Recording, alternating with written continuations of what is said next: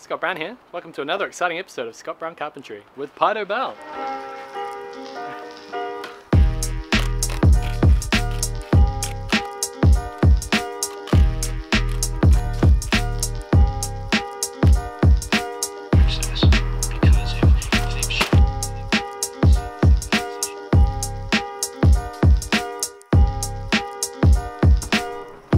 It's cold this morning, 7 degrees. It's definitely winter.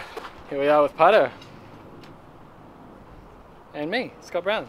Let's cut back to last week Pido and last week Scott Brown, who were setting this boxing up. It's last week Scott Brown here. We've just poured the nib.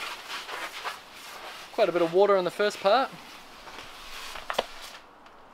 Keeps coming to the surface, but we're slowly sorting that out. This one looks a bit better. We did a drier mix. So yeah, back to you in the studio. Thanks last week, Scott Brown. It looks like you've done a great job. We're looking at the boxing right now, and so far, so good.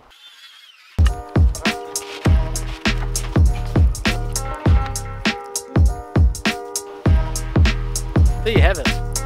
The first half of our firewall is complete. So we set in the stainless steel bolts as we're pouring it. That's what that is there. Here's the other one. We just put some tape behind it to make sure that the thread and everything was still good. No concrete inside it.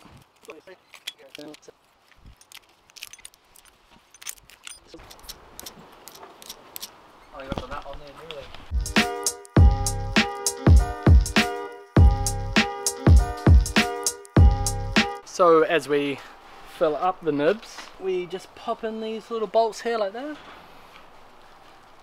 Make sure they're all masked up. I put some softer tape on this time, so it's easy to get off. Then we just sort of vibrate the concrete around it. And then when it's all set like this, you've got your bolts sitting in here, ready to go. So unscrew all that, take that off, and then you drop your piece of wood over there, and it holds it down.